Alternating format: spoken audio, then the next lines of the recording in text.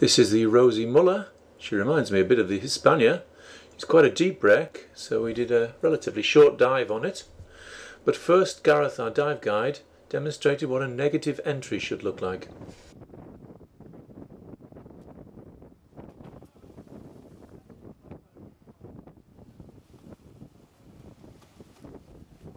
That's not as elegant as he hopes.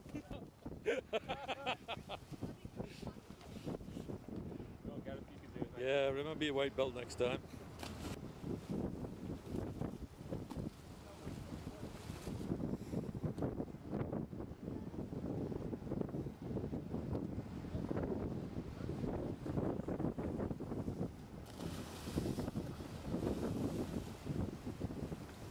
The line was on the stern and we're swimming over hold number 4. There's the stern mast collapsed, and now we're looking towards the bomb damage. We weren't going to go in, but then I saw a few lionfish, so I thought I'll drop down and have a look at them. And then we were in the hold, so we thought we may as well continue.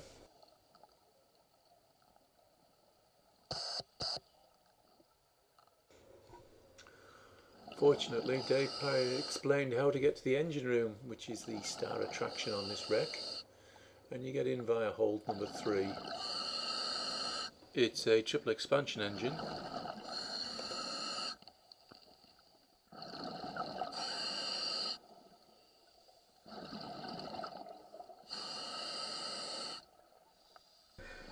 Maximum depth on this dive was 38.6, so you can get into the engine room and remain within the 40 metres.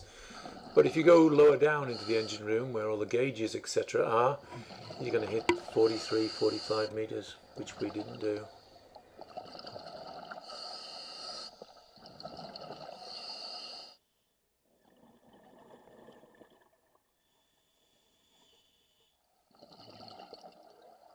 Next to the engine room is another room which houses the base of the funnel, and I suppose beneath that are the boilers, but we obviously didn't bother going that far into the ship.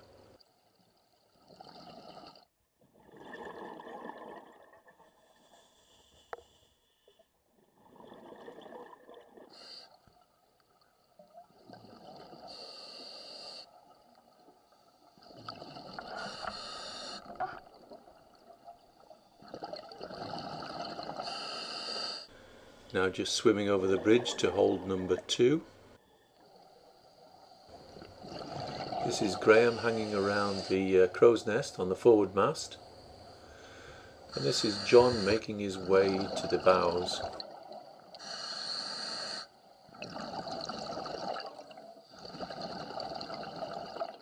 And you describe this as a general view of the bows.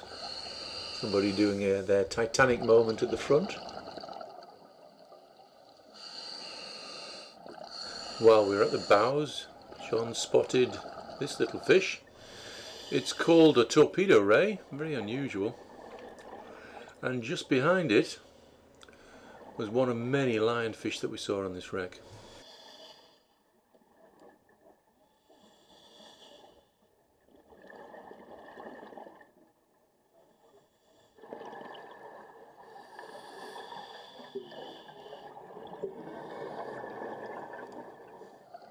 And now we're heading back to the stern line.